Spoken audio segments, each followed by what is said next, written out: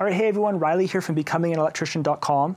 Welcome back to the series of videos on how to rough in for electricians. Again, you guys can check out the YouTube playlist to watch all these videos, or you guys can just subscribe on the website by going to becominganelectrician.com/subscribe. You will not miss an article or a video, and you can get my free book for apprentice electricians. Before we talk about drilling and what to think about when it comes to drilling, I found these other single gang boxes. So this one is called a vapor barrier box. So back in the day, if you were on an outside wall, because I didn't talk about that when it comes to boxing, outside walls need to have a vapor barrier, and back in the day there would be special vapor boots that we would actually put over each box before we screw it in. Nowadays, this is like the new vapor box, which is awesome because you just literally just screw it in just like normal, but it has the vapor and then the insulators, they put their poly, they tape it, and then it's done.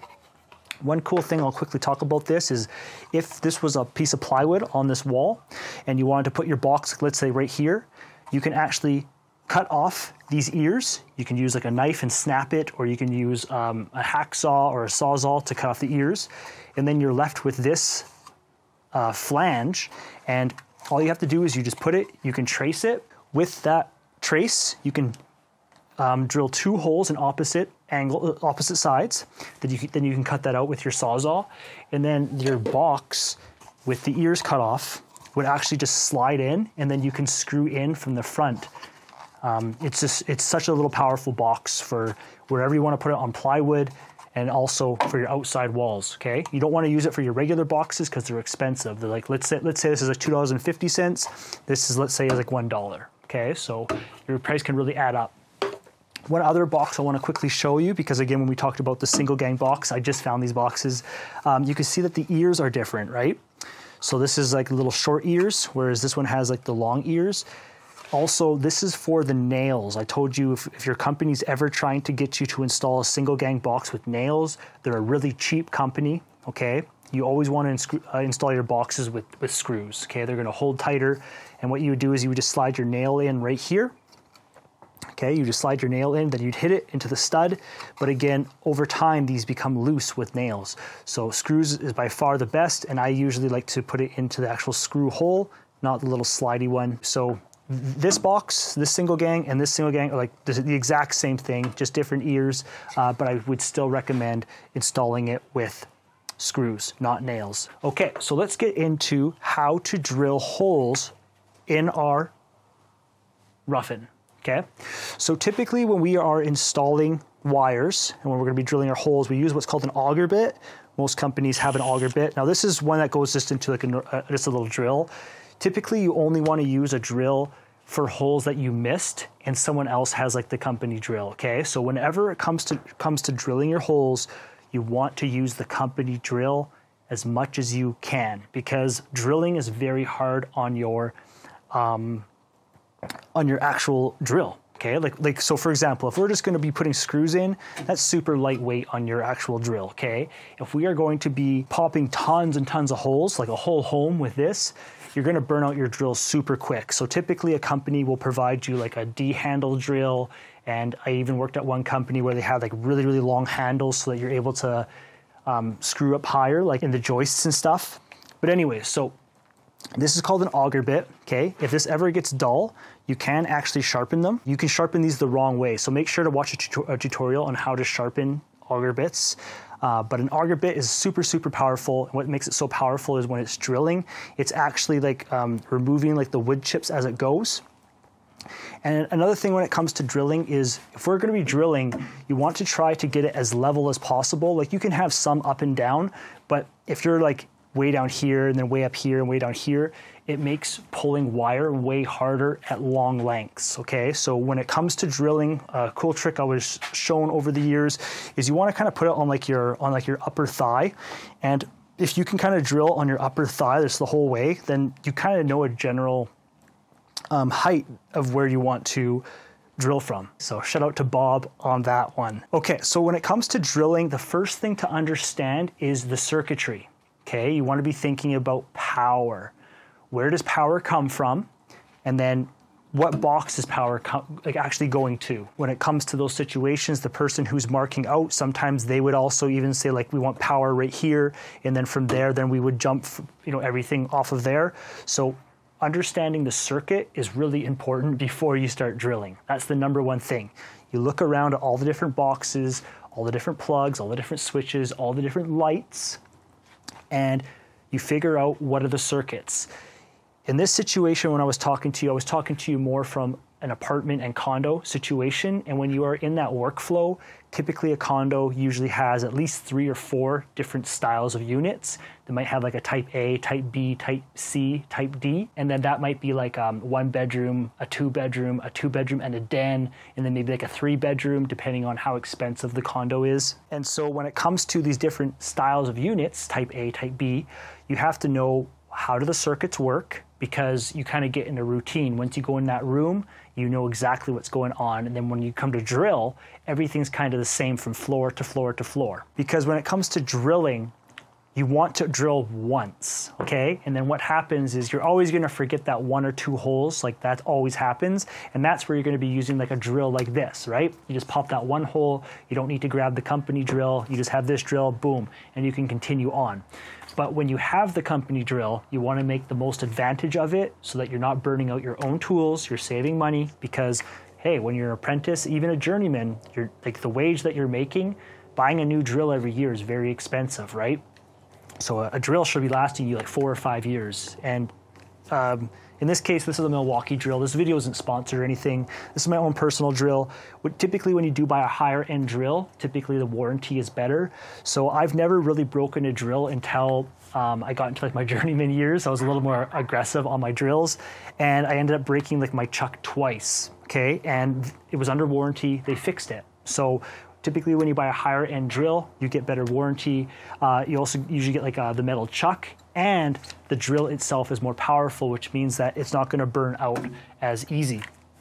Okay, so let's get into actually drilling a couple holes. Again, I'm gonna install this plug. I'll install this plug just a little bit over, just to show you how it should kind of look, okay? So usually the first place to start when it comes to drilling our holes is typically from our top plate, because the top plate is usually where power is coming from, right? So we leave the panel, goes in like the joists or however you're getting it. Usually it's like in the ceiling, and then it's gonna drop down in our top plates, okay? And so your top plates, you really wanna think about all the wires coming down, because what happens is power comes in, but power also leaves from your top plate many times too. So typically, let's say one hole, let's say 3 14-2s, okay? So power in, power out, and then let's also say a switch leg, which goes to a light. So one hole is already full, okay? A lot of times when it comes to a door here, you could have a baseboard heater, so a thermostat, so that's another wire. And then again, that could be going down and up to go somewhere else. So I'm just gonna pop 2 holes there, because I'm for sure gonna use one, but sometimes let's just think, probably use another one if there was a thermostat. We also have a double gang here. That'd be like, let's say 2 switches or something. So let's just go 2 holes up top. Also, when I am drilling that, sometimes you don't want to put it far out in the middle. And you also usually don't want it super close either, just a little bit out. And then when it comes in, you can staple it in nice. And right now I don't have safety glasses on, but usually when it comes to like in this situation, it's kind of, you just don't look at it. But usually you should always be having safety glasses on. Okay, so there is 2 holes in our top plate. And then what's gonna happen is you can see over here, we have a plug. Now typically, okay, in usually a best case scenario, you wanna have your lights and plugs on separate circuits. And that's just usually best practice in the sense that if you blow a circuit on your plugs, the lights still work. Also, if you have some type of heavy piece of equipment that's plugged into the plugs, usually it won't kind of make like the lights go dim. So what I'm gonna do is we are just going to quickly drill the holes in the studs here. So again, like I said, usually what you wanna do is you want to have it so that you don't want it to be low, okay? Because if it's super low, then what's gonna happen is you know, it's just going to be really annoying for the box. Okay, if it's super low, it's really annoying on the box. If it is too high, then the wire has to come down far, and you might have to put 2 staples. So usually you want to kind of have it, if the box is right here, you probably want it around here. You put 1 staple on, you get a nice what's called service loop, comes right into the box, and then your install's done. So I'd probably say about right here. I'd probably say right there is probably like a good height for our plugs in this situation, okay? So when it comes to our holes, we're gonna try and keep them at the same height. And this auger bit is dull, so usually it would just break through nice and easy. But again, so if I drill about like there, so again, you're just gonna try to keep that same height. And you kind of pull it out as you go. Sometimes I break these, or like, so, because you don't want it to be sharp on the wire either. The wire is going through there. Wood is pretty soft, but again, we're just trying to get this the right height.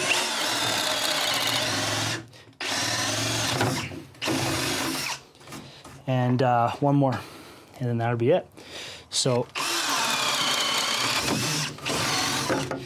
okay, so there you go. So we have, from our top plate will come down, which will allow us to access into power. And then if we want to run a wire back up, we can do that, no problem. Then we can get a jumper, or, our power over to another box, or if we want to go right down to the plug. In this situation, just because of this tutorial, I will just keep our lighting and our plugs on the same circuit, but typically best practice is to separate them. Okay, so that's it for this video. I just wanted to show you how to drill your holes. That's called an auger bit.